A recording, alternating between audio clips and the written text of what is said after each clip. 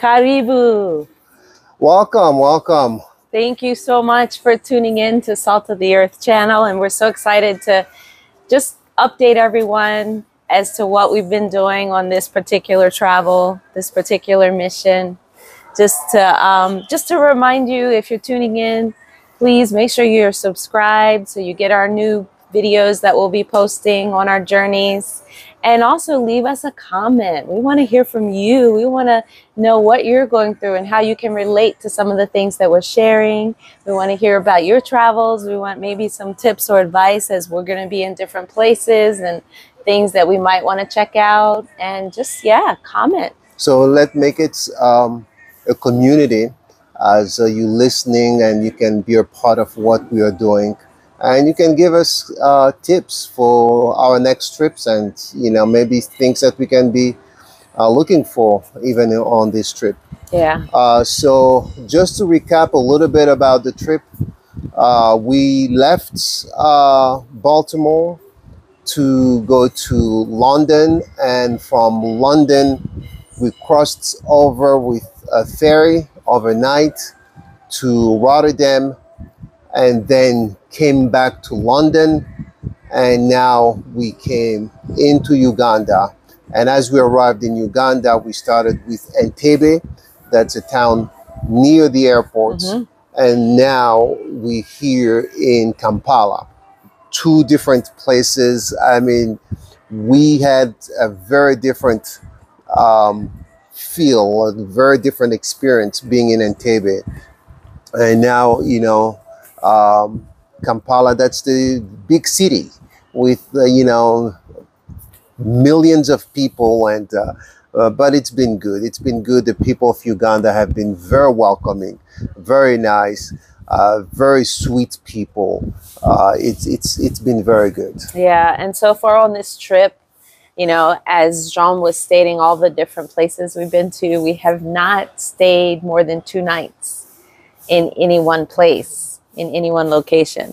So it has been a whirlwind of a journey, but it has been good. It has been amazing. We've seen God's hand and God's guidance and provision, and just giving us opportunities to share his love with people around us as we've traveled in so many ways, in so many places. Last night we were in a church that was in Mutondo, I believe, which is like a suburb of Kampala. And it was filled with pastors, leaders from that area. And as I walked in there, I just sensed God's presence so much. But I realized as I walked in there that all along this trip, whether we've been on the subway or in the tavern in London or in the airports, we have sensed God's presence with us. And it's just been amazing. I think about Psalm 91, where it says that he who dwells in the shelter of the Most High shall abide under the shadow of the Almighty. And I feel like, we've been traveling. We haven't been home, quote unquote, in our own shelter, but we've been in God's shelter. In his presence, there is protection and there is provision, and you can feel at home wherever you go. And I really feel like we've been experiencing that. That's correct. It's been just awesome, because sometimes you go from place to places, and when you look at it, you just see different people, and you see different attitudes, different reactions to things, different people that are sensitive to things that you won't be sensitive to, and things like that. But throughout the whole time, you just feel like even in that moment, God is with you and gives you joy. He gives you peace, and he gives you the willingness to just cross over and see something new and experience something new. So it's been just very good. Like our last leg into London, we did not have any plan. We did not know what we were doing. First, we came thinking we will arrive in London, in UK, at a specific time around 8 or something like that, and we arrived there 2 hours earlier.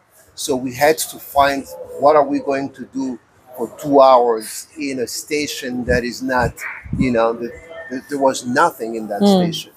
And from that moment, we had just to go one thing after the other, knowing that God is the one who takes us and not our plans, not what we have, our expectations or anything like that. And when we were getting into the airplane, I just felt so much that we have achieved a lot. We were able to go to so many places, and we were so blessed by what happened in a time that, nothing was really planned. So God had us under his wings. It was just such a wonderful thing. Yeah. And as you mentioned, the stop at the ferry stop while we were waiting for the train, we had the 2-hour delay. And, I was tempted to just kind of lay there. And, it's tiring traveling like we're traveling. So every time you get a chance, you try to take a quick nap, you try to take a quick siesta, rest. But I was like, you know what? I need to get up. I need to move my legs. Otherwise, I'm going to be suffering from jet lag, and we're going to be flying soon. So it's really good to stretch your legs when you can. So I decided to take a walk. So Jean stayed with the luggage at the train station, and I just got out and walked. And I just took a walking trail. And it was wonderful just to see, just regular life, kids going to school. It was like at 8 o'clock in the morning when everyone's going to work, everyone's going to school. So I saw the buses going by. It was raining, of course. We were back in the UK, so it was raining. Harwich is the name of the town, but it was a small town, small, sleepy port side town.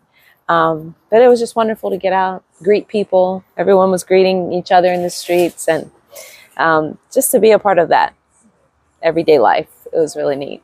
And it was a good time for me, just one-on-one with the Lord and having a prayer walk. It was good. So we just want to encourage you to know first that God cares about you. Yes. And that he will keep you no matter where you are and the places that you go to. Have that assurance. Maybe you don't have the chance, you won't have the opportunity to go in Europe and other places. Just being in your town, you could be going through similar challenges and similar things. And just having that assurance and that promise that God got you. He will take care of you in every step of whatever you have to do. So we thank you very much for... I just have one more story I want to add. And that is last night as we were coming back from the place where we went, Mutondo, where Jean had a chance to speak. We invited our cab driver, our taxi driver had taken us out there. And it was quite a ways from the main city, Kampala. And so we invited him into the church service where we were and invited him in to hear the word. And so he sat in and heard the word. And afterwards, when we got back in the cab, I was talking to him and asking him, if it had been a while since he went to church. And he was just sharing how, he goes to church often. And so we were just talking about God and how good his word is and how it's good to be encouraged in the word and get in the house of the Lord. And it was just a nice moment of encouraging one another in our faith. And so we can take those moments wherever we go, whether we're in a taxi cab, whether we're in the subway station, the airplane, the restaurant. Jesus is everywhere. God is everywhere. So his spirit goes with us wherever we go. And we want to bring him to the world to be that salt of the earth that we speak of. All right. Yeah. That's so good. we just encourage you and remind you that you were created to be the salt of the earth. Bless you.